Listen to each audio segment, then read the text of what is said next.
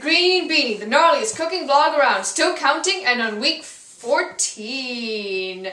So on this super gnarly 14th week of this very awesome show, I'm showing some super awesome ratatouille with some lean pork loin stuff. I know I said I'd do them separately, but I decided I'd show you how to get them both hot and ready at the same time because they go awesome together.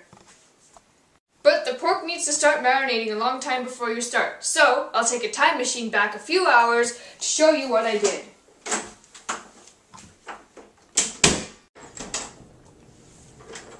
Okay, so cut off all the fat if you care about this stuff. And then you cut it into 4-ounce pieces. So this is 1 1/4 pound, so that'll be cut into 5 pieces. Then wash your hands to stop dead pig juices from getting everywhere. Now you get out a small bowl and lots of garlic and rosemary.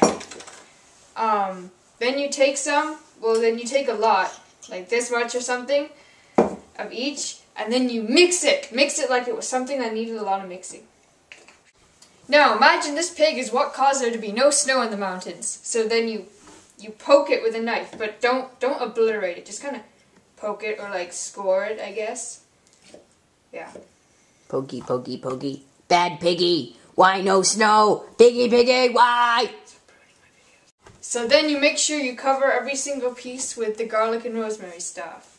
Then you put it all in cling film and like wrap it up like it was something that needed a lot of wrapping.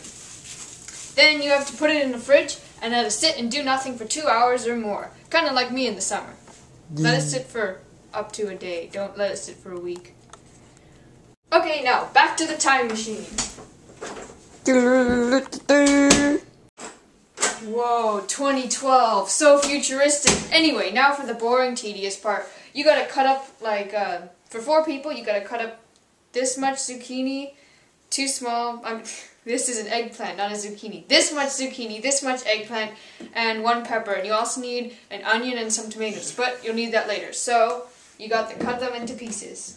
No. Pieces kind of like this, but you gotta cut it up like a boss. No. So once you've got them cut up into pieces like this, so you got the pepper and the zucchini and the eggplant, then you spray oil, just a little bit of spray oil on it so it's all covered. And then, once you've done that, you turn on the stove to like medium-high-ish, and when you're waiting for it to warm up, you can cut up 1 onion like a boss. Now the stove is heated up, you add the onions and a little bit of garlic and you caramelize it for a few minutes. Whee! Ah!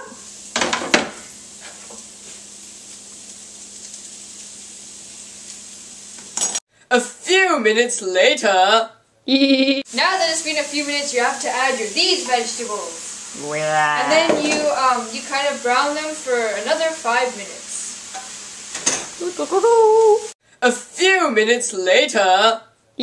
So once it's like browned a little, you have to add a lot of, well, not too much, but you have to add some rosemary, and then you turn the stove down to like medium lowish, and then you cover it for 20 minutes.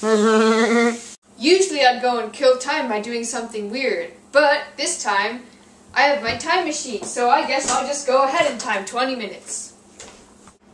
Awesome, so it's 20 minutes later, and actually in those 20 minutes you should have cut up the tomatoes, because now you have to add those 3 tomatoes. So yeah, add them. Whee!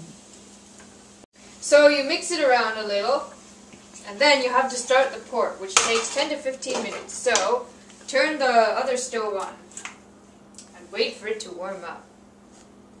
Now test the temperature of the pan with the banana. If the banana screams, then it's hot enough. So, then it's really, really complicated. You gotta put the pork on here. So pretty much this takes like 15 minutes or 10 minutes. You wanna cook it until there's no like pink parts in the middle, and you have to turn it around occasionally. And remember, you still have this going, so you wanna mix this occasionally too for the next 15 minutes, and then you can serve it like a boss.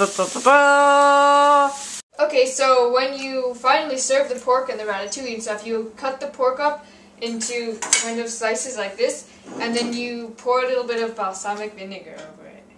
Wee. And and serve it like a boss with some kind of herb on top, because you know that makes with boss.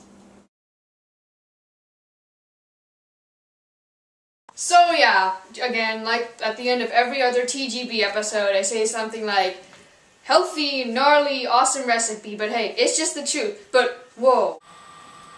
What the? Whoa, where did you come from? I'm a time paradox. So I guess we finished the conclusion together then. Sure, I guess so. Sounds pretty gnarly. So, make sure that you subscribe to the Green Beanie, the only cooking channel with a time paradox, or something like that.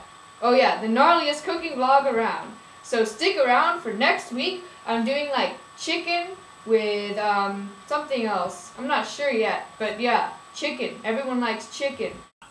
But bye for now.